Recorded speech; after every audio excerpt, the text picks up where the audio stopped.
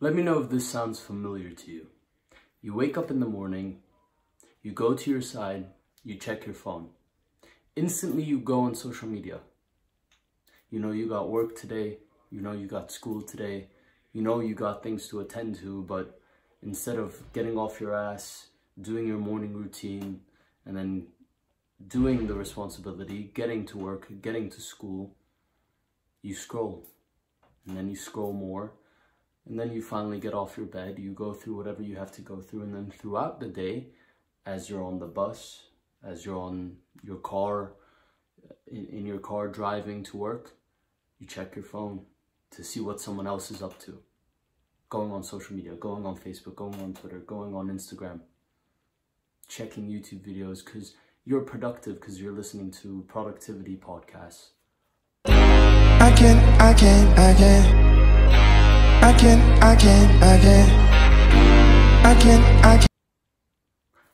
I do this too. The problem is, how far are you going to go with it? Every day, you consume something. You consume food, you consume water, and nowadays you're consuming anything on your digital device.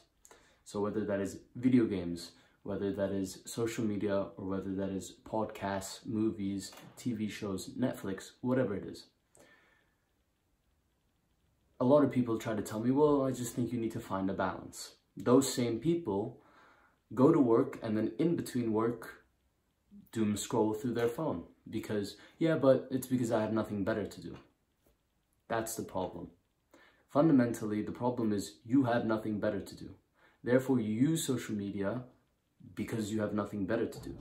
If you are a man, if you are a woman, and you have something to do, you have something important that you wake up to and is way more important than any social media, then you wouldn't use it. You use it because you drown out the noise, you distract yourself. It is easier to go through social media than to sit with your thoughts. I am not sitting here and saying, I don't do that, therefore I'm better than you. I gain nothing from that. What I'm trying to say is that you can drastically improve your life if you limit the time you spend on social media and on your devices in general. And I'm going to get into the next topic, which is comparison. The reason why social media is ruining your brain, and it's genuinely causing mental health issues, in my opinion, is because you're constantly comparing yourself. And if you tell yourself, no, I don't, you don't know it. Because this is what you do. You wake up, get on your phone, first thing you scroll through, a post. Someone's living their life and they decided to post about it, and you're there watching it. You scroll through their stories, where were they last night? Maybe these thoughts don't come to your head, maybe you don't care. In the moment you're like, oh, I don't care. I'm emotionless on social media. This is what I used to think sometimes. Subconsciously, your mind compares. Subconsciously, your mind is going, oh, this person's living their life. How's my life different than theirs? How's my life worse? How's my life better? So maybe you're not someone who gets envious or jealous on social media, but I guarantee you that you are comparing yourself, because this is fundamentally what social media is. And it's very unhealthy because, well, Marcus Aurelius, for example, said, comparison is the killer of joy. I believe in this 100%. I also believe that if you compare yourself to who someone else is today, you will never get better tomorrow, because you are focusing on someone else's path when your path is completely different. You grew up with different cards. You were dealt different cards. You grew up with a different childhood, different parents, different genetics as a whole. So whenever you compare yourself to someone's physique, whenever you compare yourself to someone's lifestyle, whenever you compare yourself to even how someone speaks or how someone talks about others, about themselves, whatever it is, whenever you compare yourself, you are robbing yourself. I truly believe this because I have went through this. I am a person who has went through comparison, constant comparison in my mind of how is this person different than me?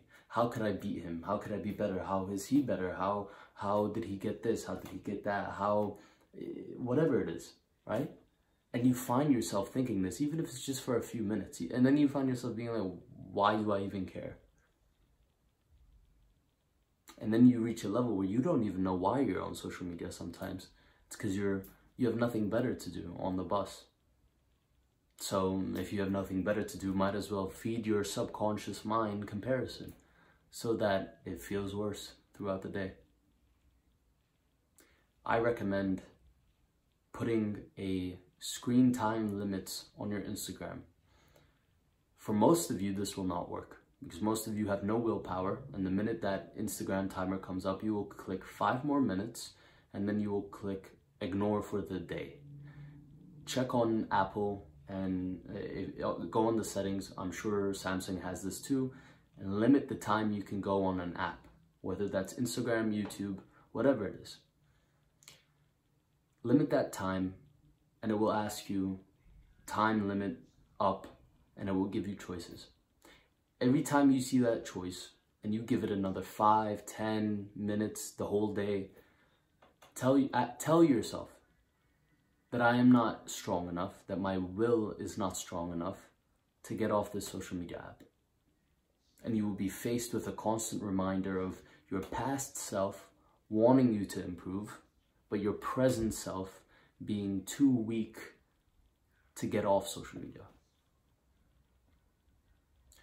I believe that, again, going into the whole comparison aspect of it, this is the worst part of social media, or at least one of the worst parts of social media, because we shouldn't know what other people are up to at every moment.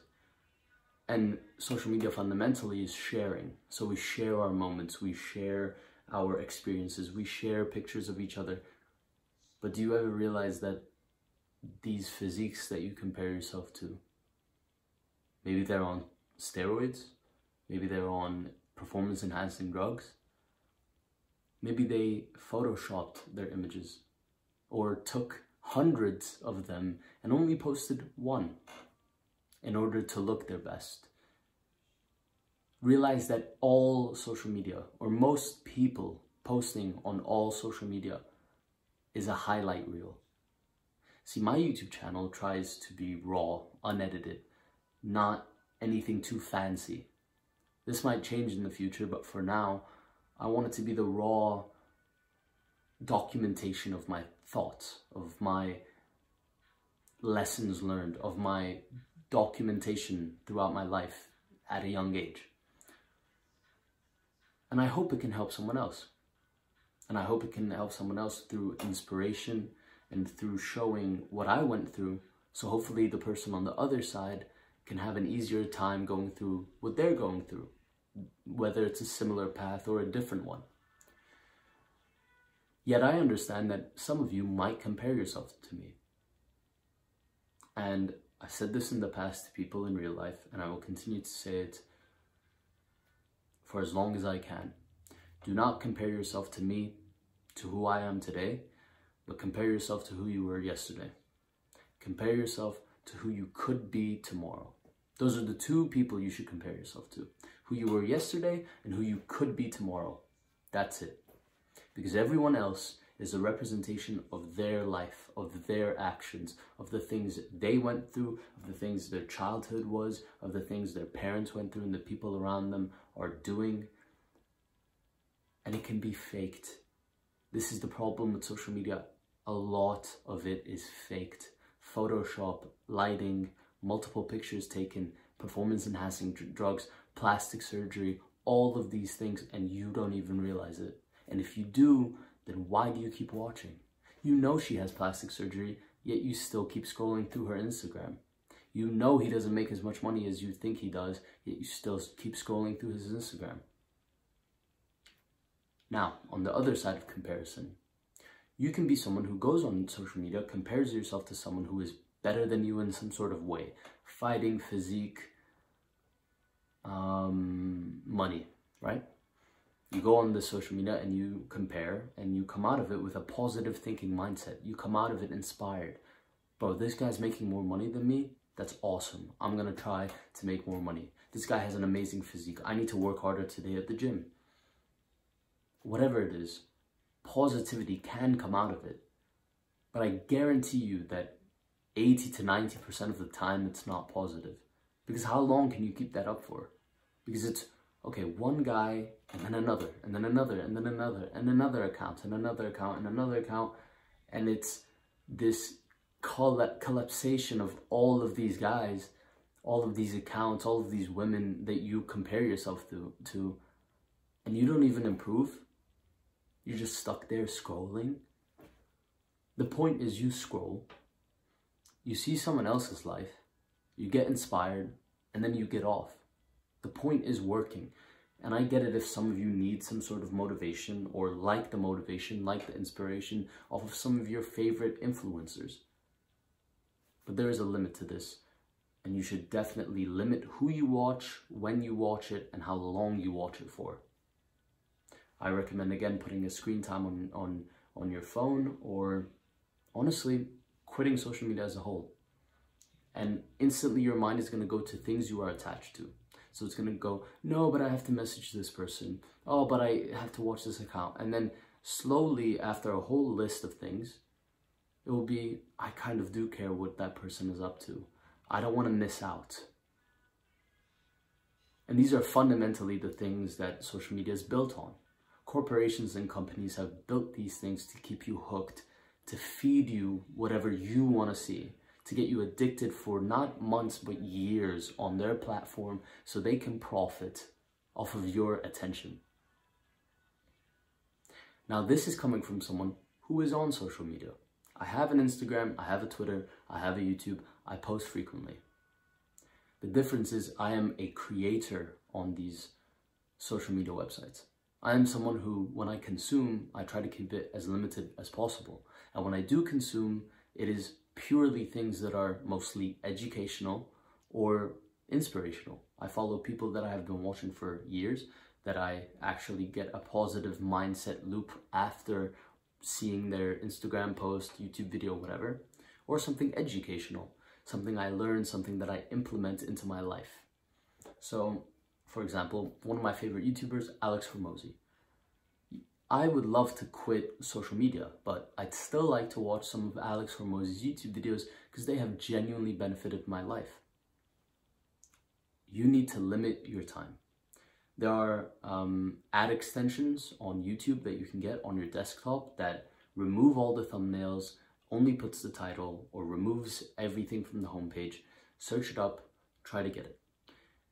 Your mission after watching this, and if you've made it this long, congrats, is to limit your screen time, limit your watch time, limit your YouTube, limit your Instagram. And if that means unsubscribing to me, if that means not watching me as much, I don't care. Because your mental health should be more important. I hope that I'm one of the people that you look at and actually get inspired from, or get some sort of education. But if I'm not, that's okay. The point is, do not sacrifice your mental health. Do not sacrifice comparison for Instagram, for social media. And if you're going to be on these apps, the best thing you can do is be a creator. Now, some of you are not that. And some of you are just consumers. But realize that you need to limit that as much as you can. Because we all consume something and we all create something. So, yeah, I hope you guys enjoyed this. I really wanted to get this point across because recently I've just found myself comparing, mainly the time. I'm very young, but there are people out there who are younger than me that are more successful in certain realms. There are people who are older than me and they are less successful. And when I come to a conclusion, I always try to tell myself, there is always people that I wish to be and I wish to be like. And then there are people that wish that were like me. There are people that would sacrifice everything to be in the position that I am in. So who am I to go ahead and think, I wish I was like this guy? The best thing you can do is be grateful for what you have, be grateful for who you are, and do not compare yourself unless it comes with something positive, unless it comes with positive change and growth. Again, I hope this was helpful. I hope this was valuable. Go down in the comments, share your thoughts, share anything, send me a message if you want any advice. I am always open. And yeah, like, comment, subscribe, and as always, more content to come. I can